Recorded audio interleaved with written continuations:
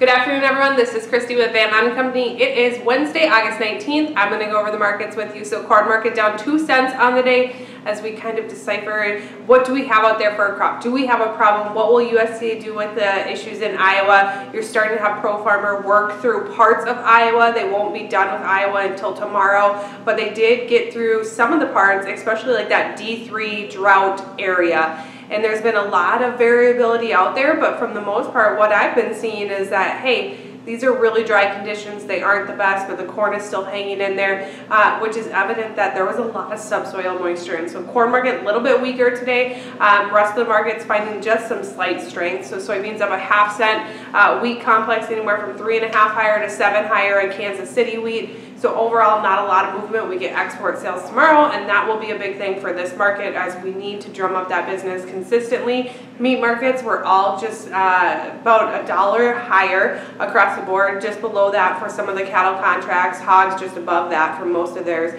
So seeing that support over there.